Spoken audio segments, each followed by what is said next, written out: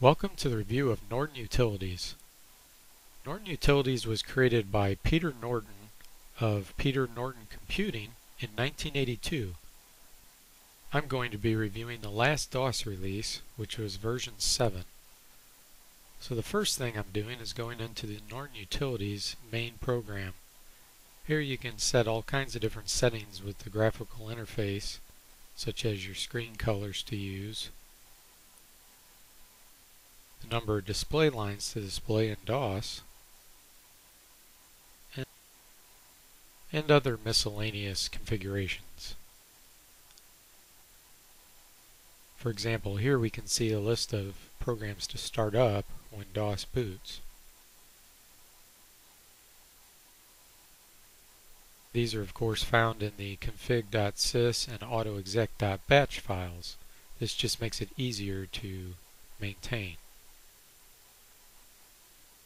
You can also set passwords to execute and control settings for the various Norton utilities.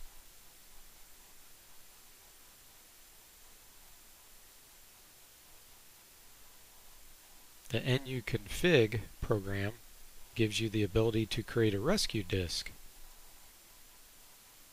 After choosing your diskette type, you then choose the types of things to back up, such as your CMOS data, your boot record, partition information, and also it includes the utilities that it copies to the diskette for you.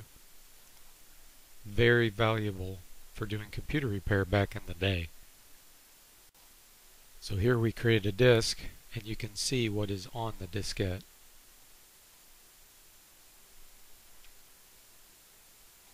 The next utility I'm going to talk about is called S-Format. The S stands for safe. So this program had all kinds of options. Basically what the tool does is allow you to recover the data that was on the drive that you format in case you accidentally do it by mistake.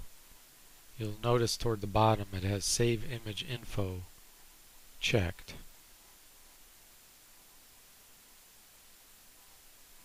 So you can have the option to say leave the space for system files or put them on the disk or do none. If you do the no option, then you can save the image info. The next tool we're going to talk about is called SmartCan. It's basically like an early version of the Windows Recycle Bin. It allows you to save files into a special area when they're deleted. This of course guarantees that you'll be able to unerase them without having any kind of problems. So I just deleted an INI file and now I'm using the unerase program that comes with Norton, and you can see that the status to unerase, or the prognosis, is excellent. You simply type in the first character and the file is back. Next we have sysinfo. This gives all kinds of information about your computer system. So here's a high-level overview, as you can see, and this describes our video capabilities. Allows you to browse the hardware interrupts as well as software interrupts. Here we can see some various CMOS values. It also does some testing, as you can see. And then it gives a quick summary of all the different available disks. Then you can look at specifics for each disk as well. Here we're getting a list of all the memory and capabilities there. And back in the day when DOS was around, we had either expanded memory or extended memory. So it gives information about those as well. And it shows you a breakdown of what is in memory in DOS.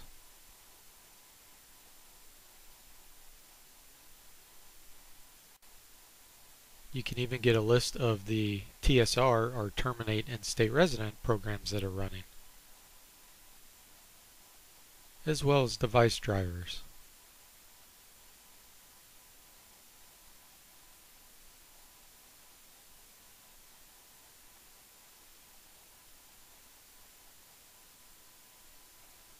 One of the first things you would do once you got Norton Utilities was run the benchmark to see where your CPU stood versus other CPUs of the day.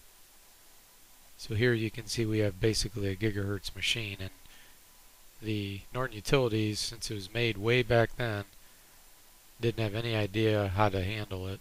So it just said 999 megahertz. So you can also do a disk test, but because I'm running inside VMware, it said that there was an advanced controller doing caching, so it couldn't really do a true test on the disk. But if you did not have an advanced controller or caching enabled, it would give you an accurate measurement.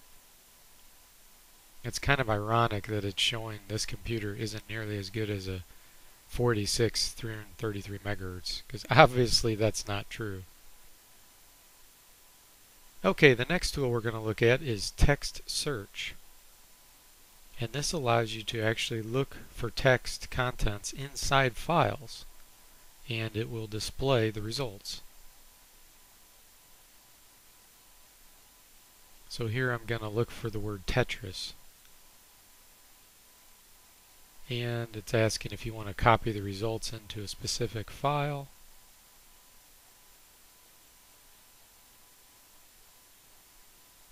We're looking for Tetris. And it's searching the C drive. And there it found it. It shows the cluster number and exactly where it's at. So now we'll move on to unformat, which you can do if you've accidentally formatted a drive and you didn't mean to do so.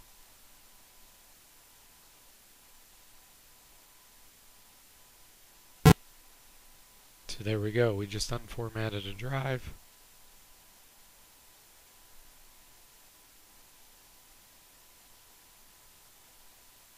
If you had used the image command before you did that, then you're guaranteed to get it back. Otherwise, there's no guarantee.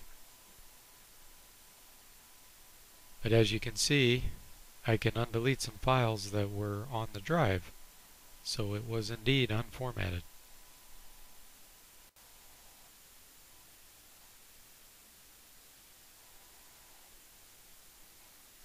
Next up is a program called Wipe Info. It allows you to protect by deleting information securely. So you can either wipe everything on the drive or you can just wipe the free space. And basically there's different ways you can configure it. If we go into the configuration, by default it just overwrites with zeros. But you can also do a government wipe, which is much more detailed. So all we have to do is pick the drive, tell it to wipe, and you can see it first starts to write some zeros, then it overwrites again with ones, zeros and ones again,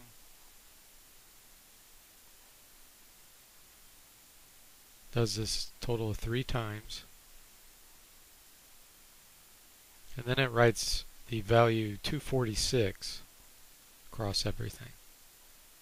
And then it verified that it did it correctly, and it's done. Our next tool is called Batch File Enhancer, which just allows you to make glorified batch files. The next utility we're going to look at is called Calibrate. Basically, it's a disk system optimizer. It'll also detect if there's errors on the disk and try to move the data on those damaged sectors somewhere else if possible. So it just runs the system through a whole slew of tests. It'll also test the memory, the controller of the hard drive, all kinds of things.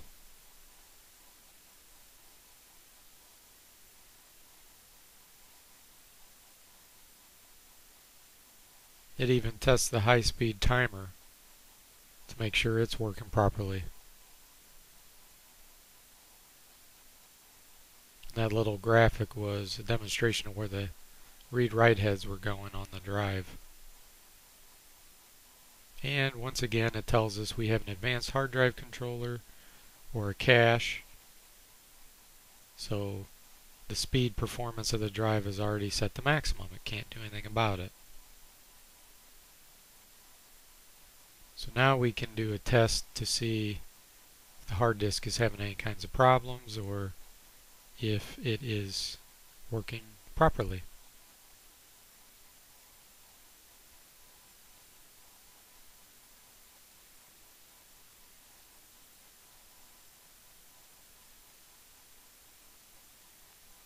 So here we just did the 5 patterns in order to make it faster.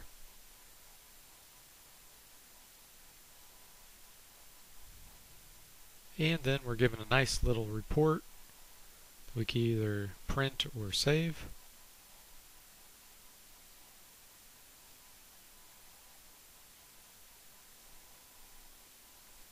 And that's that.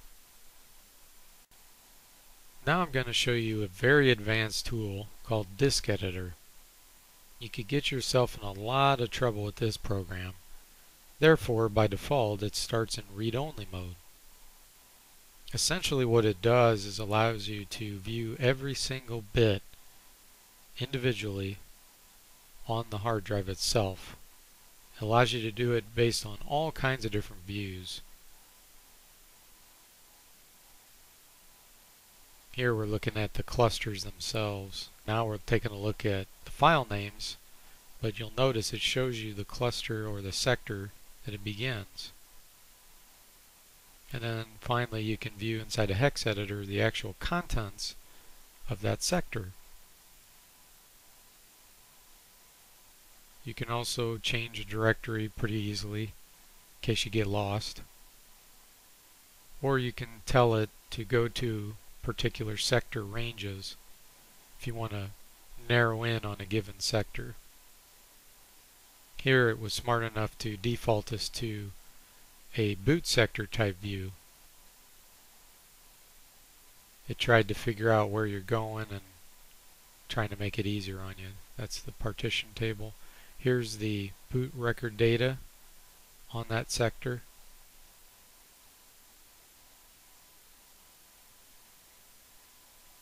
You can look at the file allocation table, or FAT. It shows you essentially the different clusters and if the file has an end of file indicator. Gives some basic information about the disk.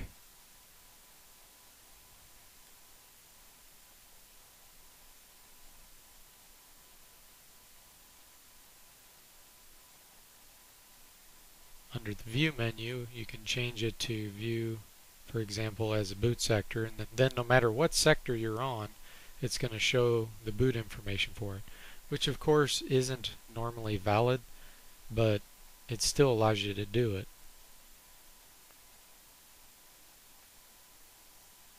So you can see this is very advanced. You have to really know what you're doing so that you don't mess things up.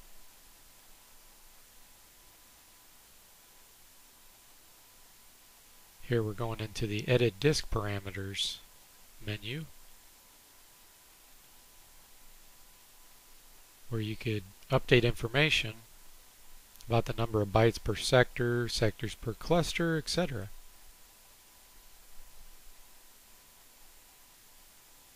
You can also get a memory dump of everything that was in memory. Really cool. You could see where things were loaded, how they were loaded. And there is the memory dump. It even has the capability to search So here I'm looking for the word barred, and there it found it. And then we know exactly where it was at. So the next utility is called Disk Monitor. The first feature is the ability to protect your disk from access that you have not authorized. By default, it's going to do system areas. You can choose just any type of file, or you could say the entire disk. And when the status is set to on, you are protected.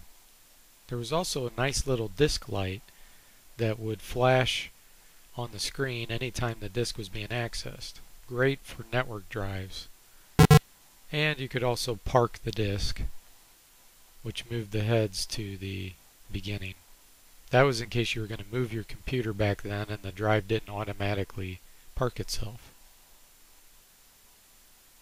So here I'm copying a file, and then I just wanted to turn around and delete it, and you'll notice Disk Monitor tells me it's protected.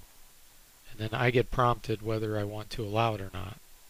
So that time I denied it, and you can see delete failed.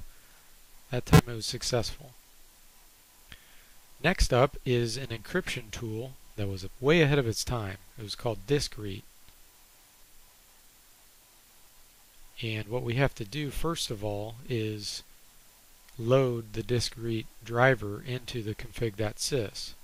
Now you could have used the startup program's configuration to do this, but of course I wanted to use a text editor and show you how to do it manually. Once again, Disk Monitor was trying to help us there, so I allowed it, rebooted the computer. Now DiskRead is loaded, and we have the ability to use it. So the first thing you want to do is create an end disk, which essentially is like a giant file that is going to be treated like a real drive. So we're going to put it on the D drive, and we're going to use government standard DES encryption. The other type of encryption would be cracked pretty quickly, I'm sure. And I know there were some vulnerabilities in this software that people discovered at a later time, but at the time that was not known. So then we give a description to the end disk, and we tell it what drive letter we want. We'll just leave it as F. Then of course you provide a password. Have to have the password in order to open the drive. I've enabled auditing, so it'll show you anytime somebody does something with the end disk.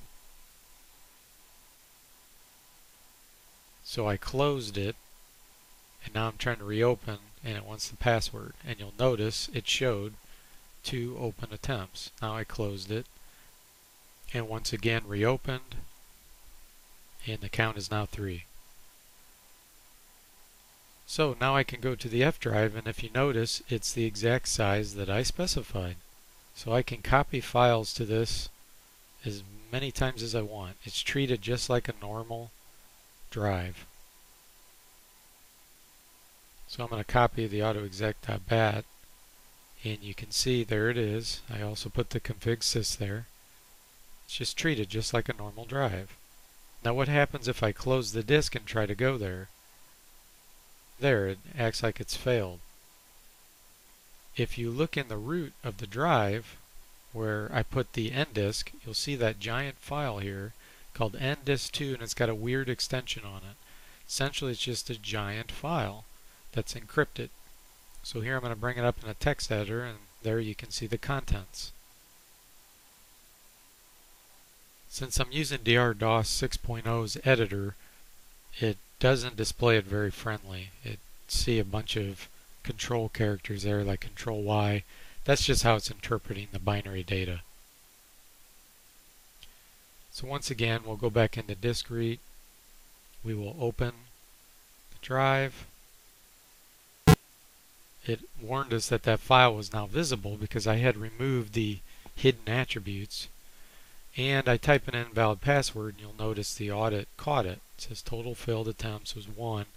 and it shows the last time someone tried to open it. There it is once you successfully put in the right password. Okay, so the next tool to talk about is called Disk Tools. Just some simple things to, you can make a disk bootable, recover from DOS's recover, revive a defective diskette, which could be very useful, or mark a cluster as bad. So here I'm going to go through the process of marking a cluster as bad. This will prevent DOS from using it.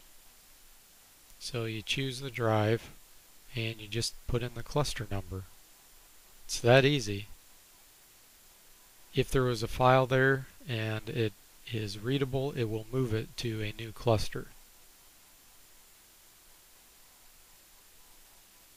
Now, one program that I find very fascinating is called Disk Sort. It allows you to change the default view or disk sorting when doing a dir in a given directory. So here we can say sort by extension first, then by date, then by size. And you can also tell it to do subdirectories by checking that box. So I'm going to change to the DRDOS folder, and I'm going to resort that directory.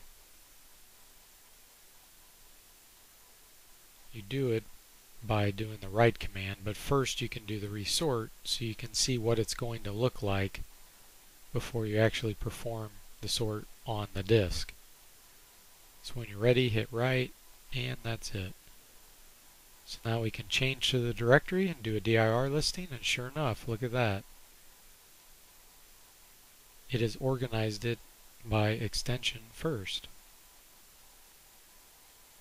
Next is dupe disk, which is just a simple copy disk function. Do the source, do the target, and that's it. We have FA, which allows us to get a friendlier view of file attributes. Much more powerful than DOS as a trib program. It allows you to actually work on subdirectories. Next we have FD, or file date. Allows us to set the date and time on files quite easily.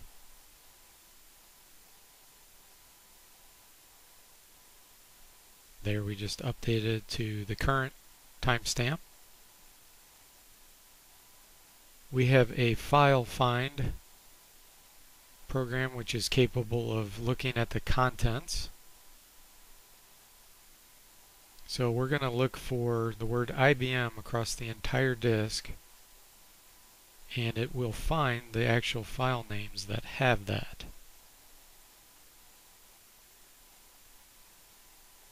As you can see, there's quite a few. Another fascinating program is called FileFix, which allows you to try to get back some damaged or corrupt files that are under certain formats. Of course, the formats that it allowed you to choose were pretty limited. We have FL, which just locates a certain file based on its name or other attributes.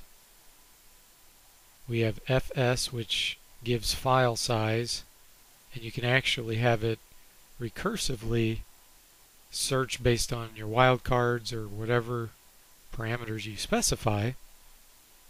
And here I'm doing a subdirectory, and it'll add up and give you the total amount of space the files are taking up, as well as the slack. Slack meaning it's not fully using the sectors. There's a lot of wasted space essentially.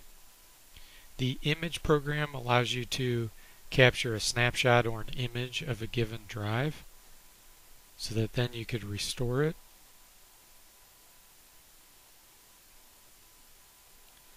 We have the line print program,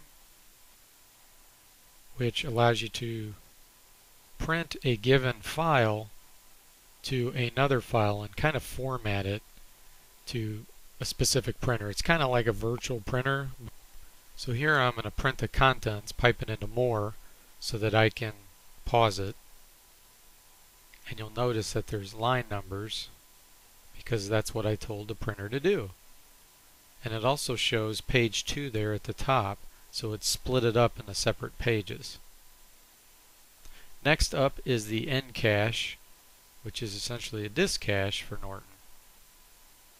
And it had gains of about 10 to 50% over Microsoft's Speed Disk cache if you properly configure it. So you have to, of course, install it as a TSR before you can use it. Next, we are going to look at the Norton Control Center, which just has a bunch of miscellaneous type utilities, a lot of them geared toward the DOS command prompt and graphical and things of that nature. Here you can see you can change the DOS colors so that it'll look totally different at the command prompt. Instead of the boring white on black, we can make something much more enjoyable, or something equally as ugly.